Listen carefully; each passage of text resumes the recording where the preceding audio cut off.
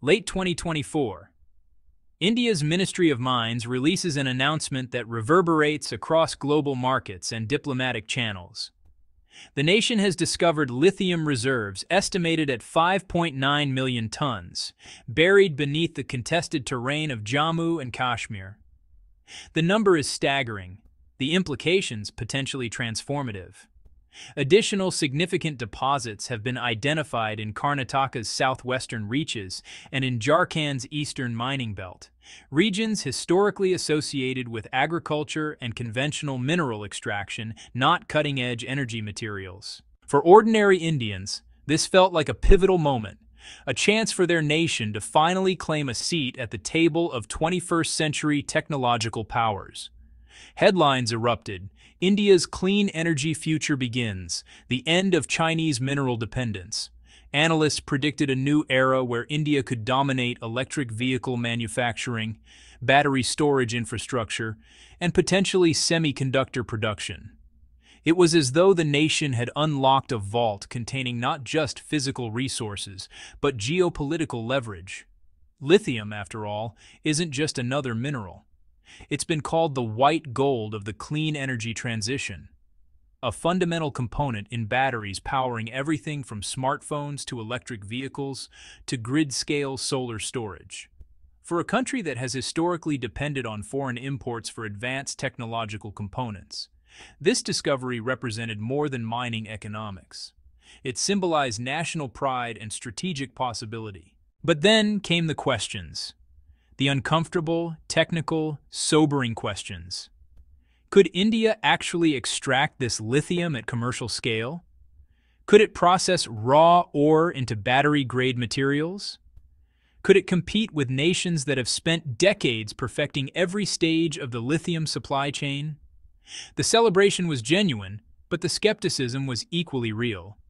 And that's where this story transforms from triumphant headline to complex reality.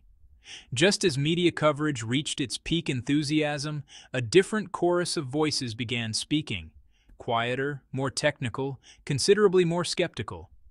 India's mining engineers, geologists, and industrial strategists stepped forward with a harsh reality check. In their assessment, the celebration was premature, because discovering lithium in the ground and transforming it into usable industrial material are fundamentally different challenges. One senior mining expert stated it bluntly, "Right now, we lack the infrastructure to utilize what we've found." Start with extraction infrastructure. India simply doesn't possess the large-scale lithium mining operations, advanced extraction technologies, or automated systems that countries like Australia or Chile have developed over decades of specialized investment. This isn't as straightforward as digging up dirt and loading trucks. Lithium is frequently located deep underground, intermixed with rock formations, or trapped in salt brine deposits that require sophisticated extraction techniques, consuming enormous quantities of water and energy. Then comes an even more formidable obstacle: processing.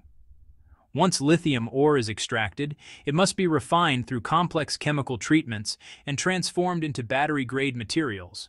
A high-tech, capital-intensive process that India currently lacks capacity to perform at commercial scale. As of now, India doesn't operate a single large-scale lithium refinery meeting international battery manufacturing standards. Even if India were to partner with foreign companies from Japan, the United States, or Europe, the timeline would stretch across years. You're looking at extended periods to construct facilities, develop specialized workforce talent, establish supply chain networks, and navigate stringent environmental regulatory processes. And these international partnerships introduce their own complications: geopolitical dependencies, profit-sharing tensions, and technology transfer disputes. In essence, engineers across the country are conveying a consistent message. Yes, the lithium exists beneath Indian soil, but utilizing it demands a massive capability leap the nation hasn't yet achieved. This reveals the fundamental tension, the chasm between what appears possible in press releases and what's achievable in industrial reality. To understand India's mineral predicament, we must address the dominant force in the room: China. Now, when people imagine mining dominance, They typically focus on who possesses the minerals. But that's only half the equation. Real power doesn't lie in extraction. It lies in what happens after raw ore leaves the ground. And in that critical domain, China controls the board. Over the past 2 decades, while other nations focused on consumer technology and climate policy debates, China quietly and methodically constructed a mineral empire. It didn't merely mine rare earths or lithium. It invested massively in refining infrastructure, smelting facilities, chemical treatment plants, and high-purity processing capabilities, precisely the stages required to transform raw material into components usable in EV batteries, solar panels, or advanced weapons guidance systems. Consider these numbers. China refines 87% of the world's rare earth elements, which are essential in everything from smartphones to fighter jet components. It processes 68% of global silicon, the backbone of electronics and solar energy infrastructure.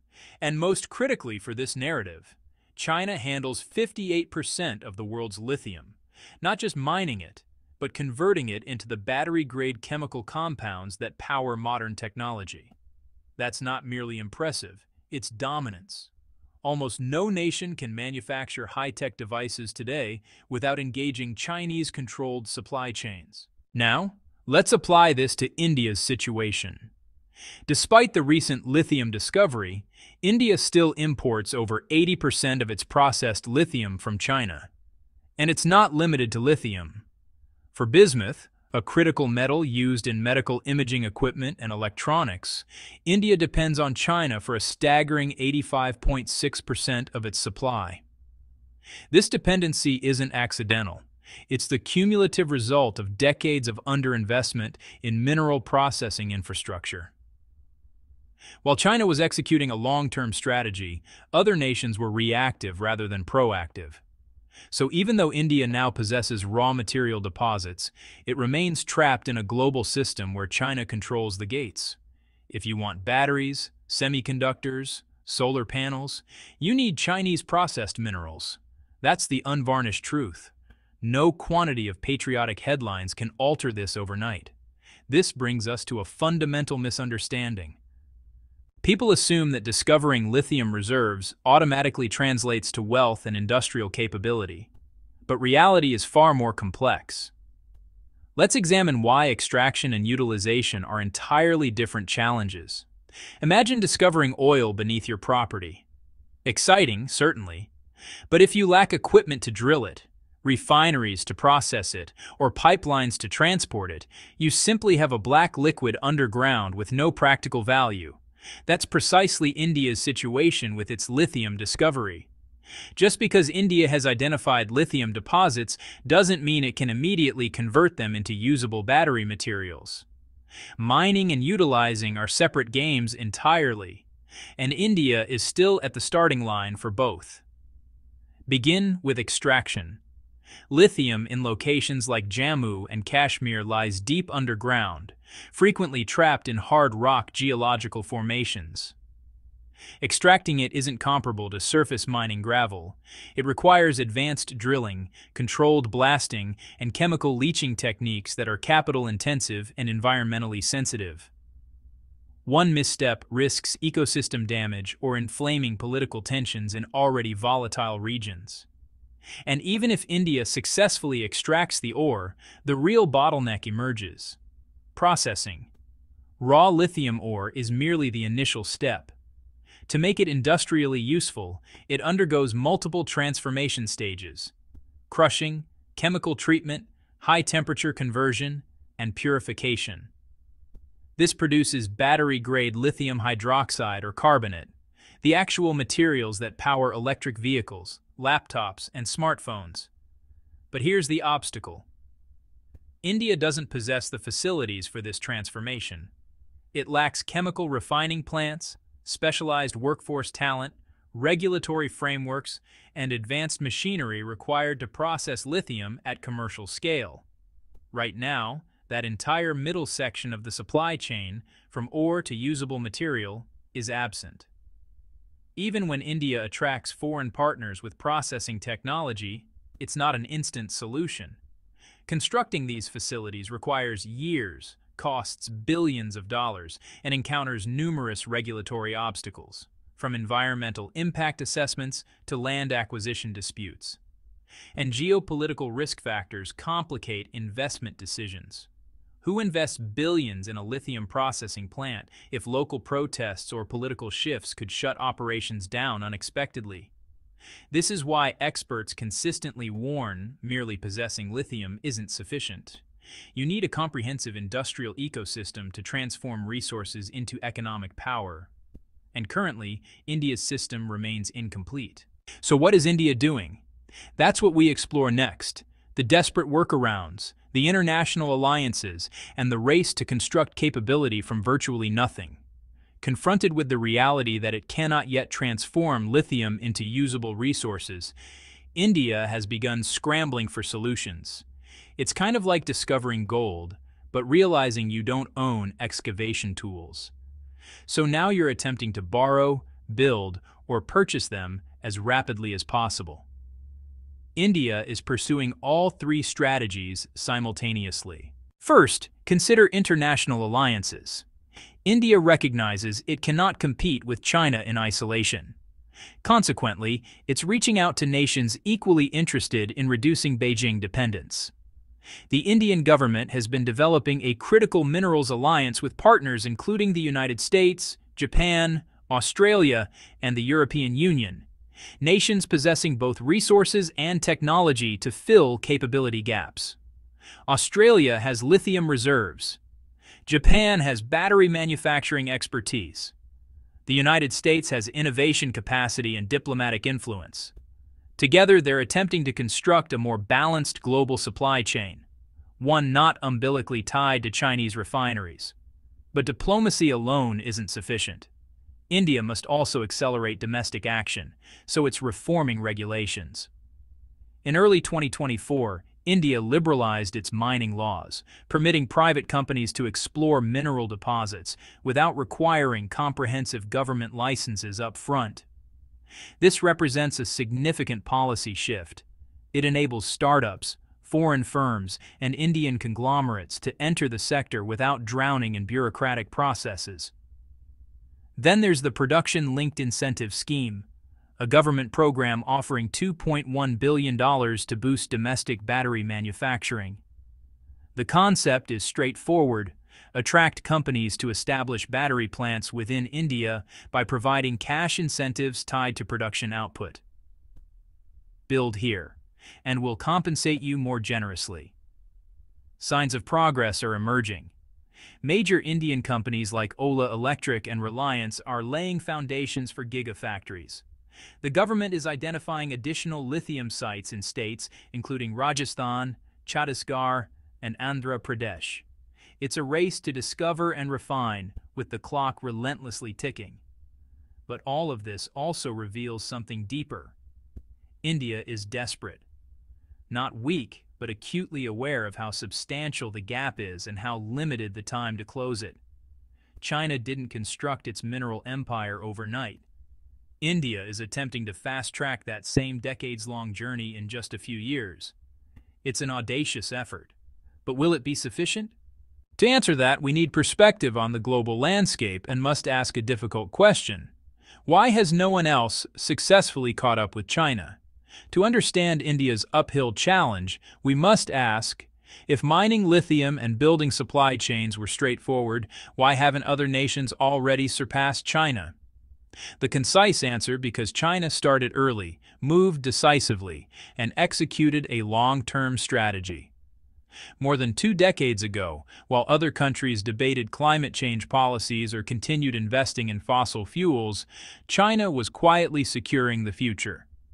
It began acquiring rare earth mining operations in Africa, constructing massive refining facilities domestically, and training thousands of engineers in metallurgy and chemical processing. By the early 2000s, it was already converting raw materials into the high-grade components required for semiconductors, solar panels, and electric vehicle batteries. Today, China controls overwhelming shares of global refining capacity: 87% of rare earths, 68% of silicon, 58% of lithium, and over 70% of graphite processing. This isn't merely about extraction, it's about constructing an entire integrated ecosystem. China invested in ports, railway networks, and power infrastructure specifically designed for mineral transportation. It subsidized companies to establish processing plants. It encouraged state-backed enterprises to acquire overseas mines, particularly in Africa and Latin America. Meanwhile, Western nations attempted countermeasures. The United States reopened a rare earth mine in California.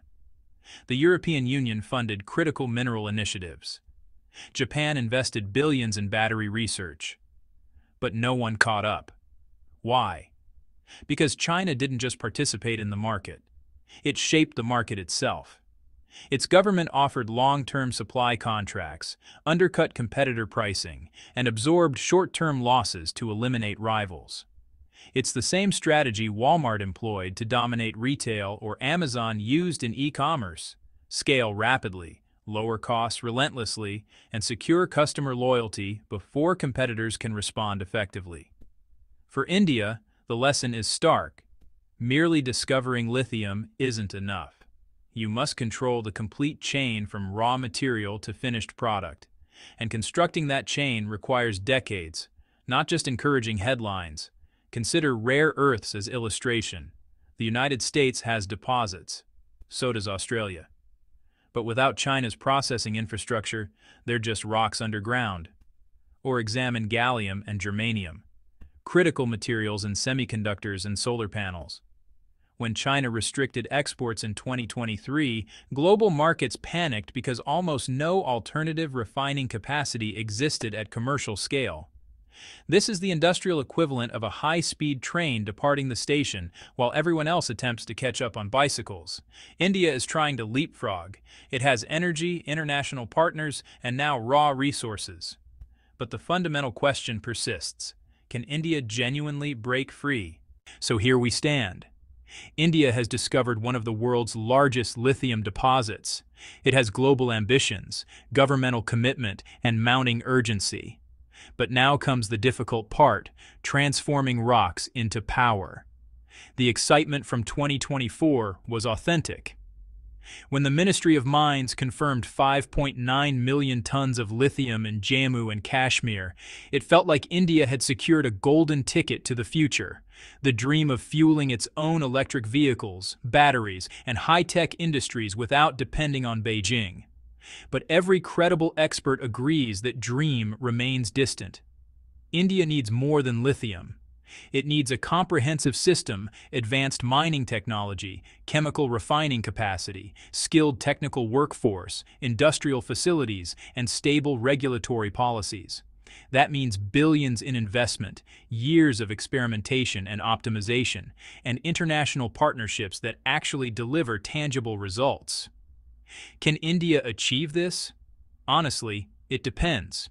If India acts decisively, reforming bureaucracy, accelerating private sector innovation, developing technical expertise at scale, and securing robust international alliances, then yes, it's achievable.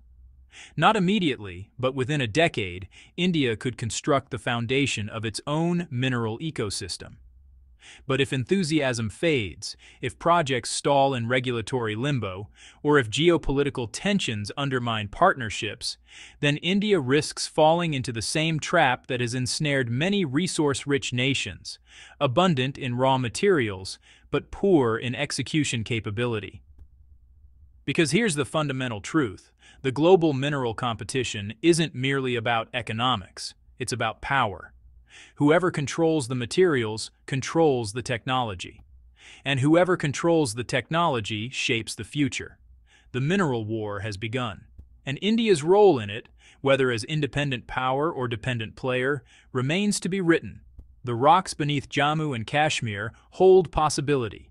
But possibility alone doesn't build batteries, doesn't power vehicles, doesn't secure independence. Only capability does. And that's what India must now prove it can build.